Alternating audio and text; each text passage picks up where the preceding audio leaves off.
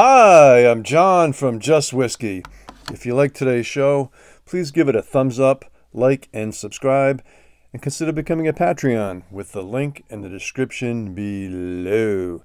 And thanks so much for the few Patreons that I do have that help support this channel. Much appreciated. And remember, folks, it's just whiskey. And I'm wearing my my Octomore shirt that Bruichladdich sent to me because I complained about broken corks a long time ago. A couple of my old Octomores had some broken corks, and I emailed them with my concerns, and they sent me an Octomore t-shirt.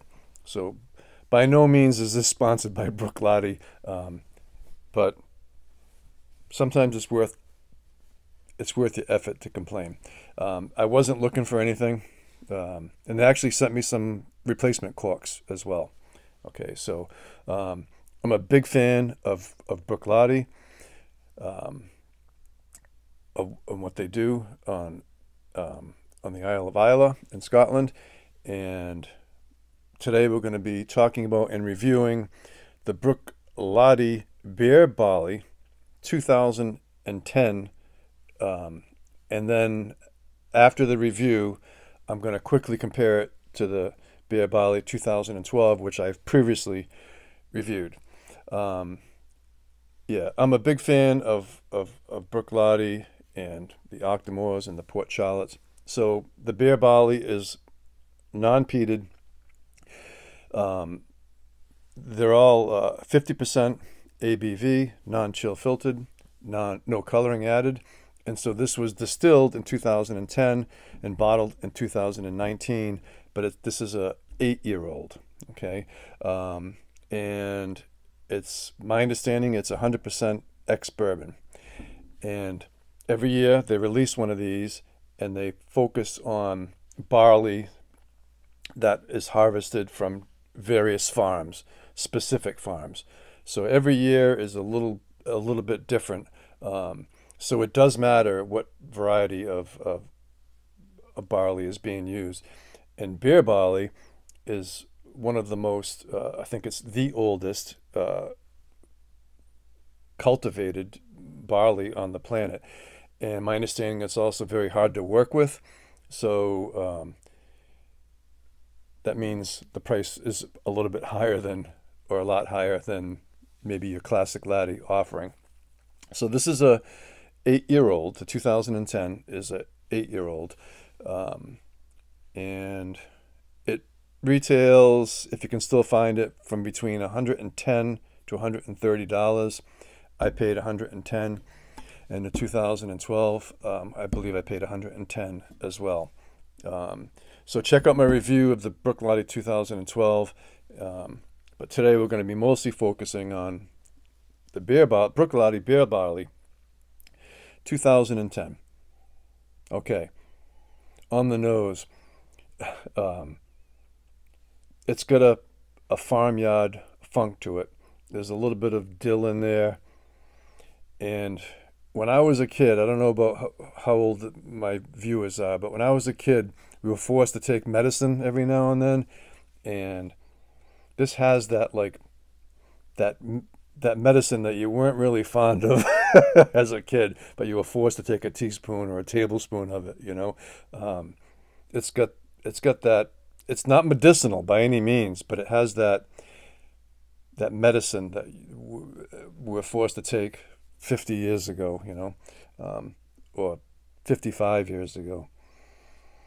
There's some vanilla cream in there from the ex-bourbon, fermented fruits, rotting fruits. And if I had to sum up the nose in one word, it would be cantaloupe. Overripe cantaloupe. Maybe even a little bit more than overripe cantaloupe. That would sum this up in one word. But yeah, you have that vegetal funk going on there, that farmyard, barnyard thing going on. Okay, palate.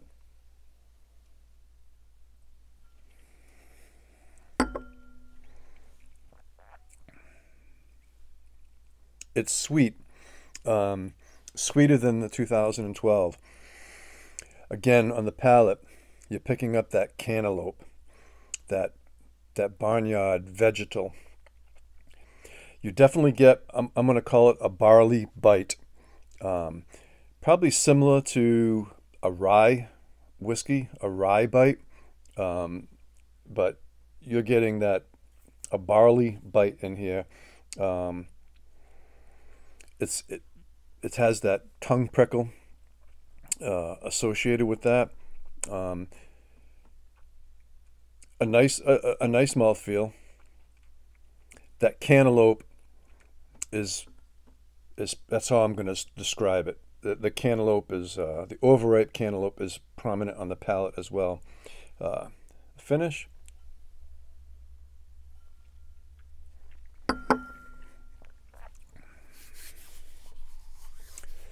The finish is medium. Medium. I've played around with water.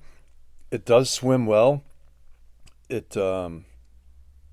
few drops of water will definitely accentuate your nose and palate, everything I've just described. Comparing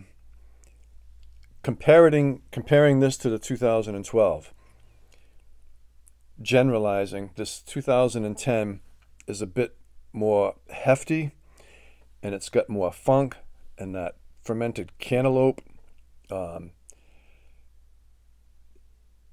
I think if somebody has tried Kilkerran heavily peated and they like that sensation, even though this Bruichladdich is not peated, but the Kilkerran heavily peated, if you're a fan of that, I think you would appreciate this Bruichladdich 2010. Yeah. All right. So score-wise, for me on the 2010, for my enjoyment, this is where the scores get kind of complicated. But for my enjoyment, I'm going to score this an 86 to an 87. But this is quality. And if you appreciate what I've just described to you, then I think this could easily score higher. So the quality is higher there. But for my enjoyment, 86 to an 87. All right. Roughly compare. I'm not going to go into too deep dive of the comparing it to 2012. Please watch the 2012 review. But they are very different. And the Bruichladdich 2012, the nose is completely different. The 2012 is lacking. There's no cantaloupe in here. There's no farmyard funk. There's no vegetal funk in this. It's more on the nose and the palate. 2012 has more spearmint, clove, herbal. It's less sweet.